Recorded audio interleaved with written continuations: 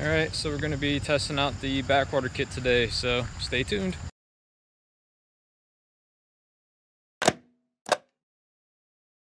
Is my backwater kit broken?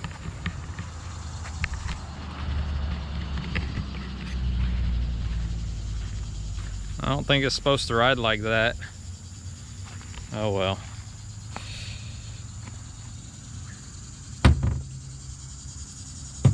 I guess that's the way she wants to sit for now. But I'll spin it around, back it in the water, and we'll be getting going.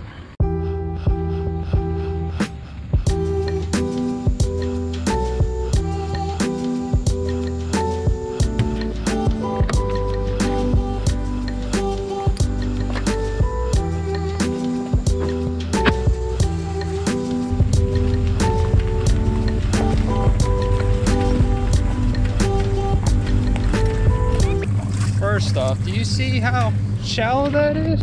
Look at that. I didn't have to back the trailer in at all. It's amazing what an adjustment on the trailer will do.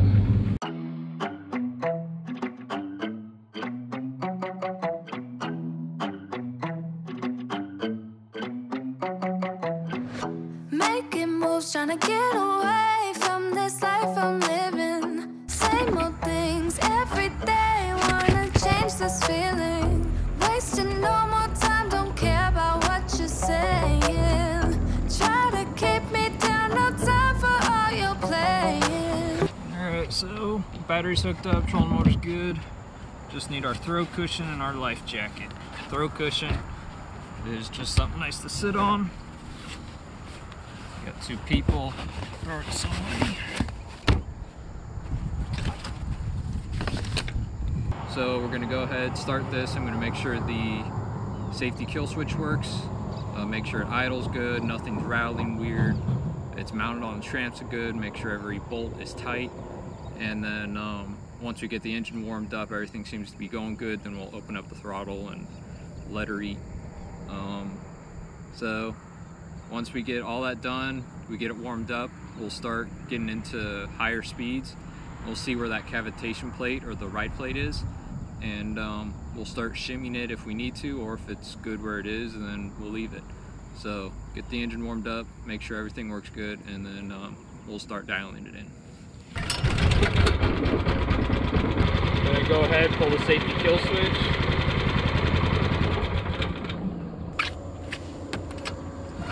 Make sure the push button on it works. Alright, awesome. Probably should have started this and done all this while not on the water, but that's too late.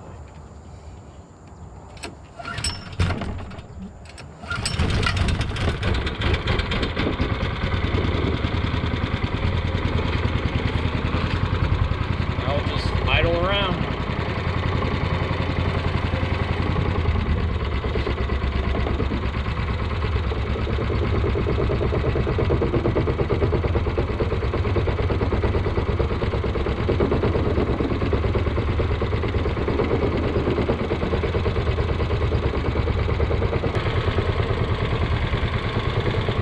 Right now it's just sitting where it is. It's not sitting on a bolt. It's just where it is. The bolt is in the front, so if I need to pull it forward and put the tail up out of the water, then it'll stay there, but running, this is where it stays.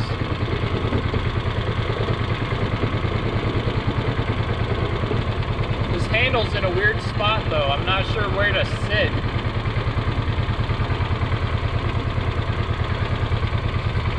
If I sit off to the side, it's just all goofy. You gotta stand to operate this.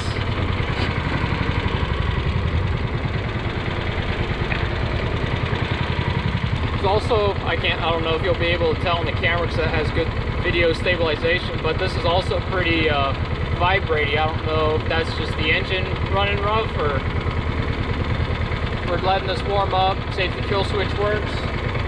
Probably have that on. Yeah, that's a decent sized gator too. I didn't get gator tags this year. This is definitely going to take some getting used to. But as of right now, the one thing that I don't think I can fix is the handle. If you're going to sit on the bench seat, you're going to be all, the boat's going to sit real weird because you got to sit off to one side. Alright, so I'm going to reposition the camera and we're going to start running it to see how it handles. I also just switched around that pin because that pin is supposed to go towards the rear, so that way you can lean it back. But my engine wants to lean forward, so I don't know what the issue is there. As I said, this mud motor will get some taking used to. A lot different than a tie longtail. Alright, we're gonna get you situated, and then I gotta get situated, and then we's gonna run it. I got speed here on my phone. That's how I'm gonna do speed, and that's how I've always done speed. The GoPro should also pick it up on the back, and then yeah, so engine should be warmed up by now. Get the kill switch on. You guys got two views as of right now. It's going to be from the back, so you guys can see the ride plate and where it rides in the water, and then you got a POV of me, person of view of what I'm looking at. So that's what y'all will see. Just so you guys know what's going on, this is a safety kill switch. You have a push button and a pull, so you can pull that and it also works. This is your throttle lever. It stays there. It's a static throttle lever. Idle speed, full speed. Definitely something to get used to.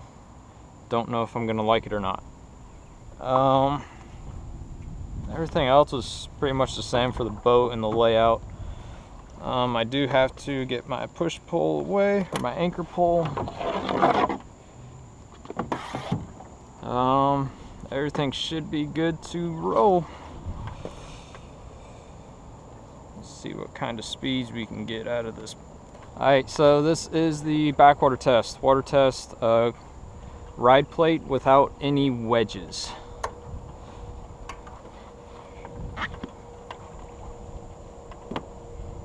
Look at that gator. Silly dog.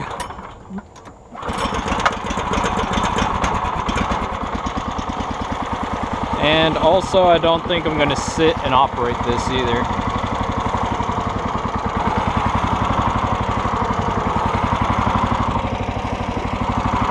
It's an old tie trick.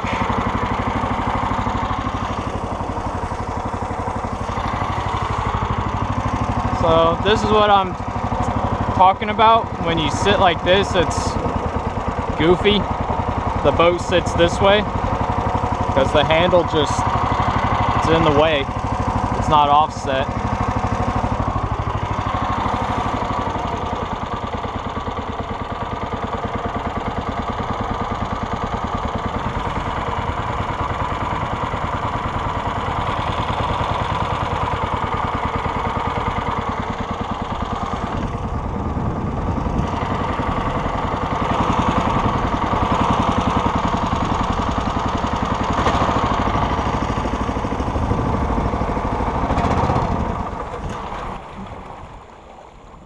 I don't know why it cut out like that.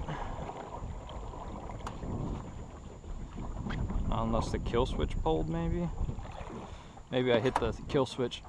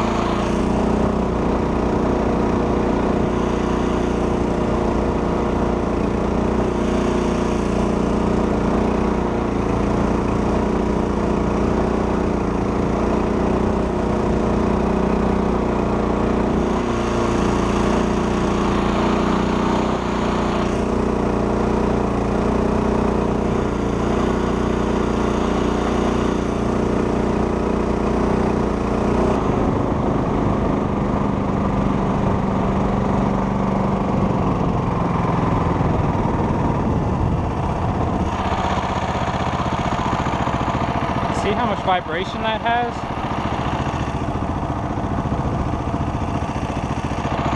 Hopefully shimming it will make a big difference.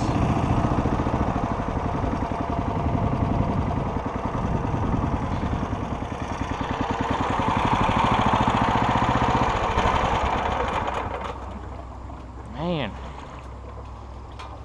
that has a lot of vibration in the handle. And I think the highest speed I saw on there was 15 miles an hour. I can confirm that on the GoPro, you guys already know. But let's spin it around and shim it. It was diving deep and it wasn't riding right on the surface where they like to have it, so that's what we're gonna do. We're going to shim it so that it doesn't dive as deep.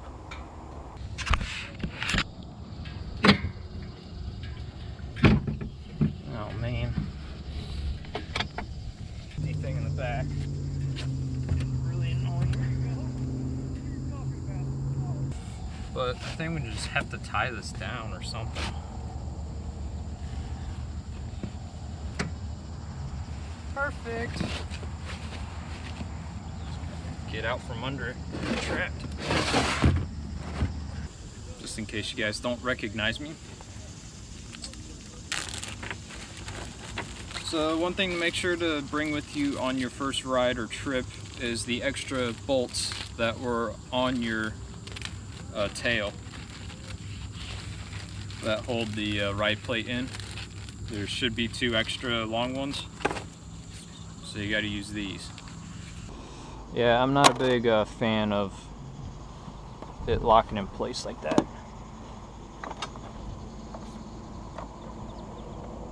Maybe one of those great things on paper, but maybe I'm too used to the tie kits. But okay, I can work with this.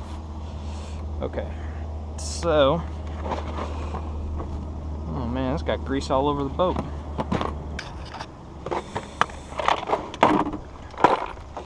In your boat bag, you should always have, well, if you're a YouTuber, you got GoPros and GoPro batteries, speaker. Should always have tools. Always have tools, and a spare prop. That's always good too.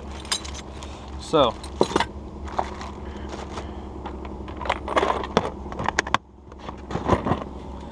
got all that. Now, I doubt that I have the correct size for those bolts, but maybe I do.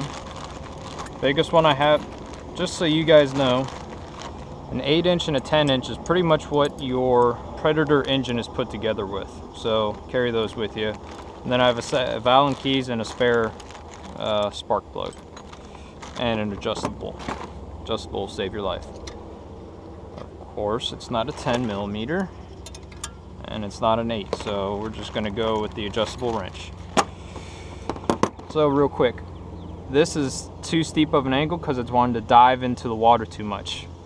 If we put this in here, that'll increase the angle because your thick part is going to push up on that end and you're going to increase the angle. We don't want to increase it, we want to decrease it. So we want to bring up this side, so we're going to flip it around and do this. We're just going to do one shim and see where it goes. If it's too much, then we'll end up breaking this in half and using half a shim. So for now, we're just going to keep one shim, undo these 4 bolts. That's why we didn't blue Loctite them in place. And then once we get this in here, we'll see where our holes are and then make it work. Ooh, this is a little tricky.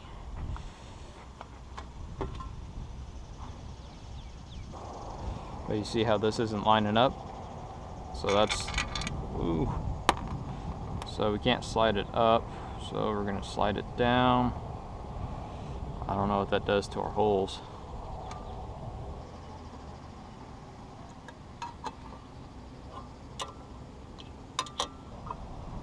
I mean, it's on there, it ain't going nowhere. So we got our shim in there, and now we'll run it again, see if it wants to keep diving or not.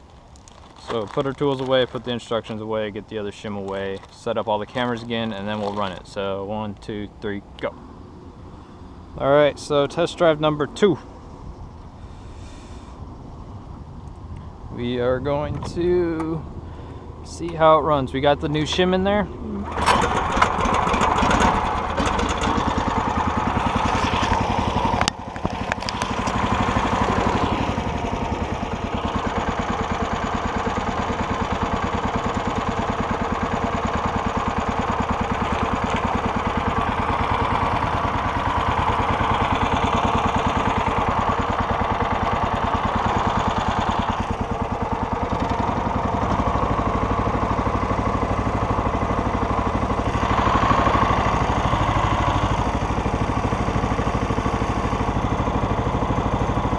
Get my speed app open.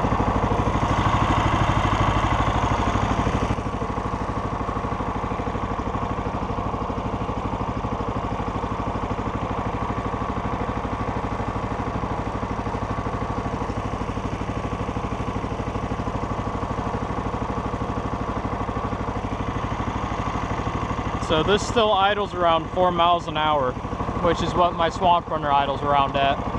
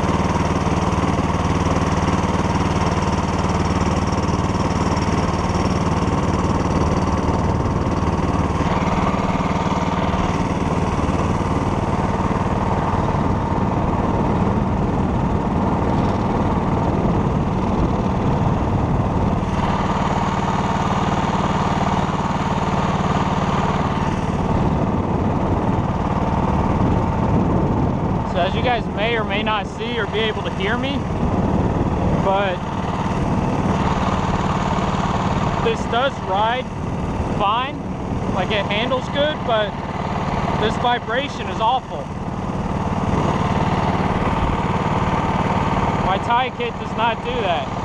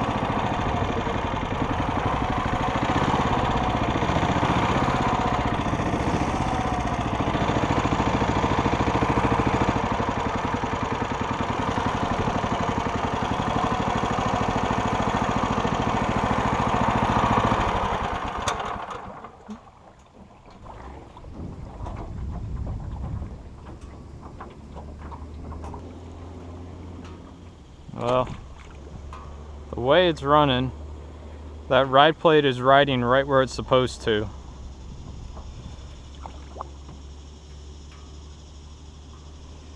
I don't know.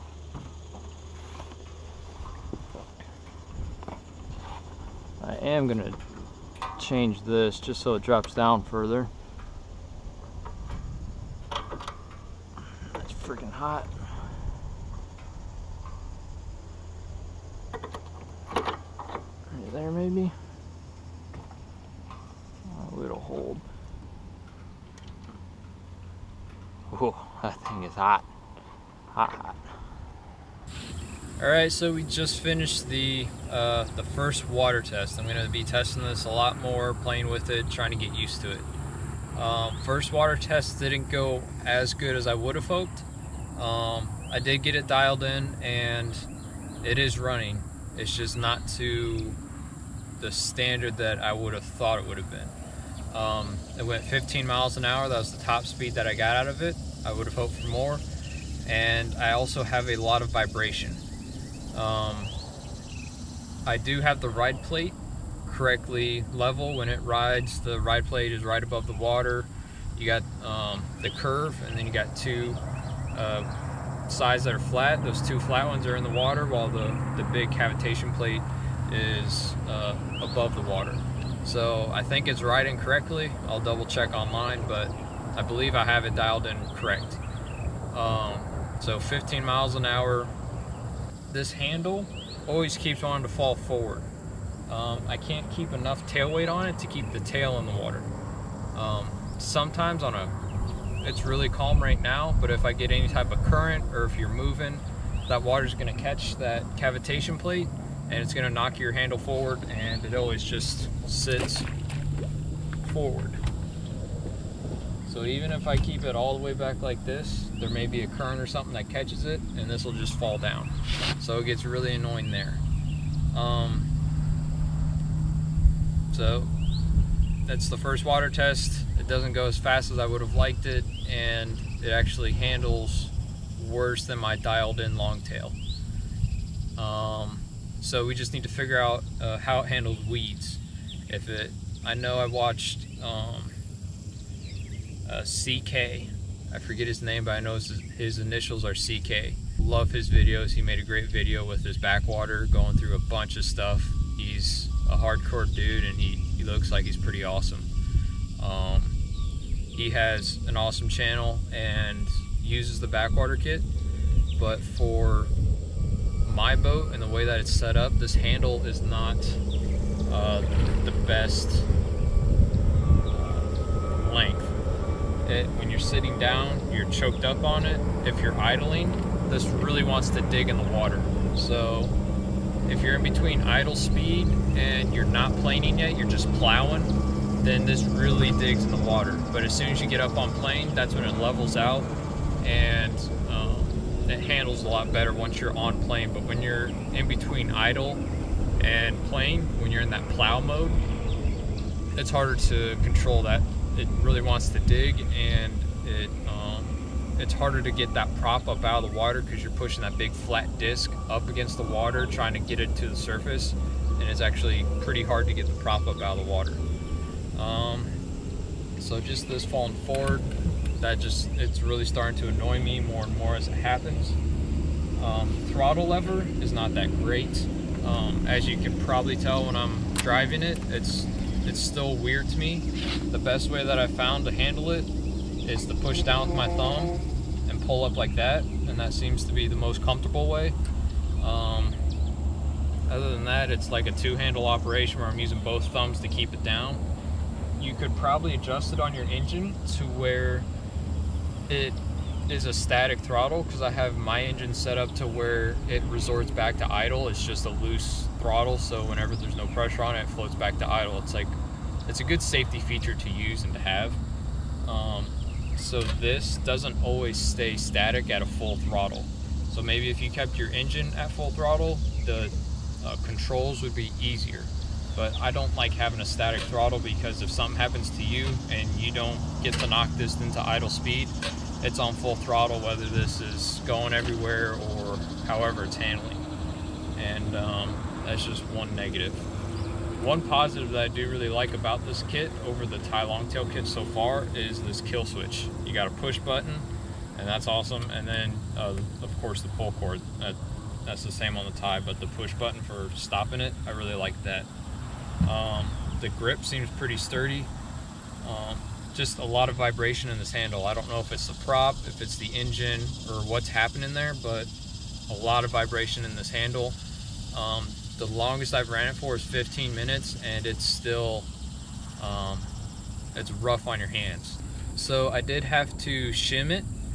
The cavitation plate at the beginning was diving a little bit, so I did use one shim. That brought it up to level at planing speed. It keeps it the right plate right where it's supposed to. So one shim did me good. I could have gotten away with using all 4 of the short screws, but I did use 1 long screw and then 3 short screws. That I believe is a 3/8 inch screw, so keep that on your boat with you when you bring your extra screws and your shims. I also brought the instructions, but I guess the instructions do not tell you how to adjust your back ride plate there. I just remember online and just using some common sense knowledge that you're going to want to how to level that out.